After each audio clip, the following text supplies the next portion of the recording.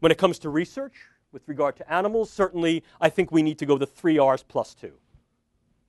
Revision, reduction, replacement, and the 2 other R's that go along with this are reciprocal translation and a broad responsibility. I'm not poo-pooing animal research. Research needs to be done. Nor am I poo-pooing human clinical research, because research needs to be done.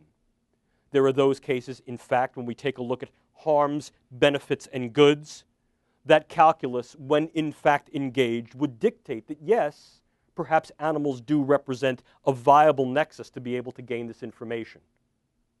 With respect, with responsibility, perhaps using other models, how and when capable and possible, but certainly also then affording the good of that back to the very species that we used as the model.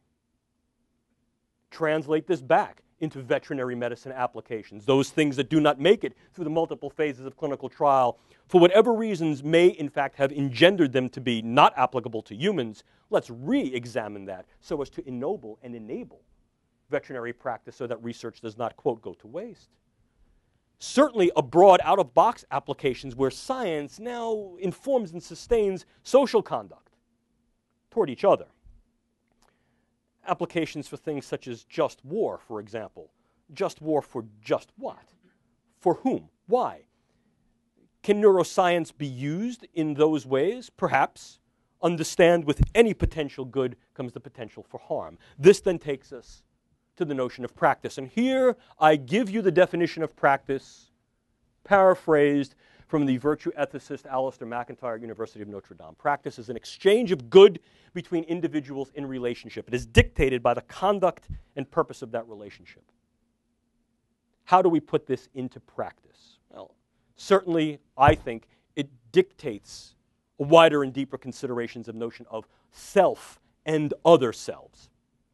It speaks here to ethics as ecology, ekologos, a rational approach to housekeeping, when in fact what we recognize is that house is populated by other selves, not just us.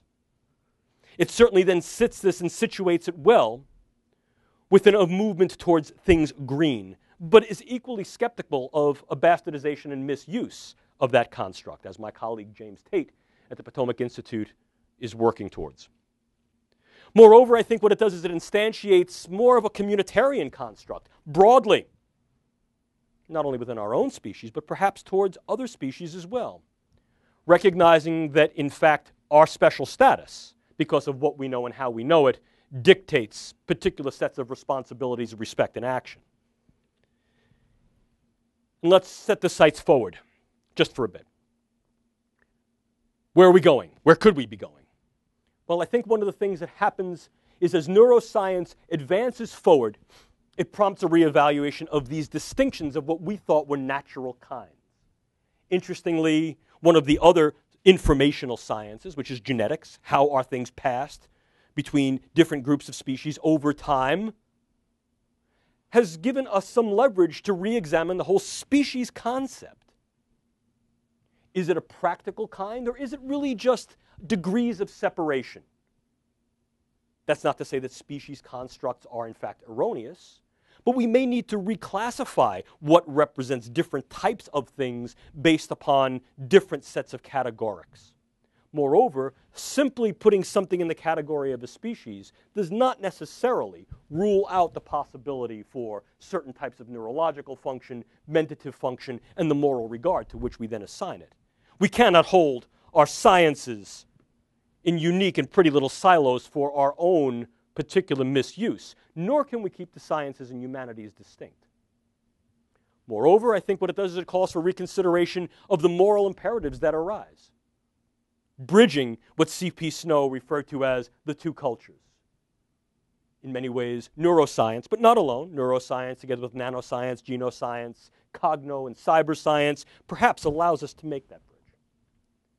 Moreover, I think one of the things it really calls for is a revision of certain folk concepts of mind, self, brain, consciousness. That's not to say that full concepts are not good things. They're very good things, because what they allow us to do is they allow us to personalize these constructs to the masses, to de-anachronize them, to contemporize them.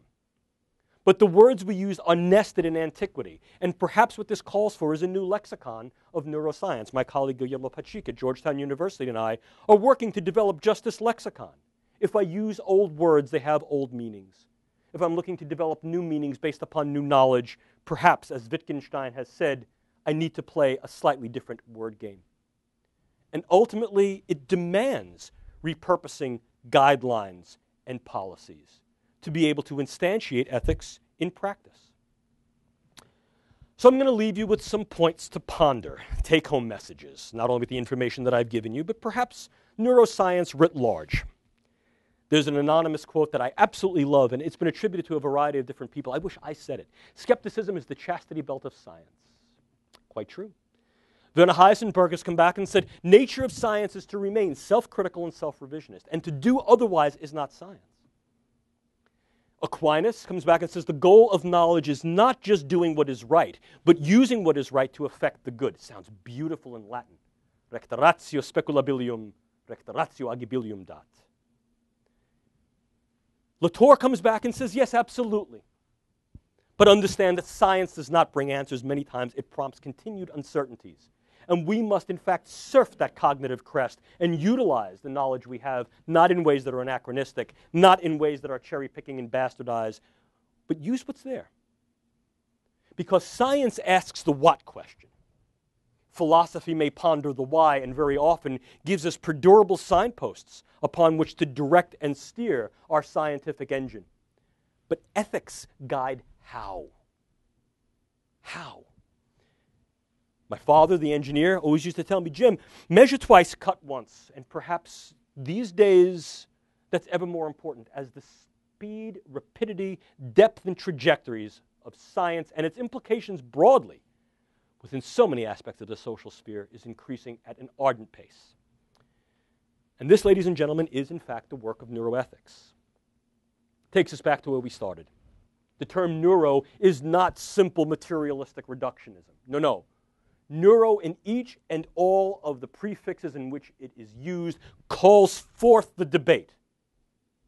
What is brain? How does brain make mind? How does mind instantiate consciousness? What is the nature of the self? What do we know? What don't we know? And what remains unknowable? So whenever you see neuro as a prefix, neuroeconomics, neuromarketing, neurotheology, neurolaw, it's not just a frank reduction to the fact that things happen in the brain, but it begs the question of how. And certainly when we talk about neuroethics, the formal definition of any ethics are those systems of analysis of enacting moral decisions. How do we make moral decisions, and how do we guide those moral decisions? And every ethical act must be based upon fact. If science teaches us that our facts are contingent, the driver is that we must use those that are most current so as to remain ahead of, in fact, the crest of this wave of contingency. How? Reflection, insight, and moral consideration must be the stepping stones for any or all future acts of both inquiry as well as invention of what technologies we're going to develop and use, and intervention, how and why we shall use those. Thank you for your time. Think good thoughts. Thank you.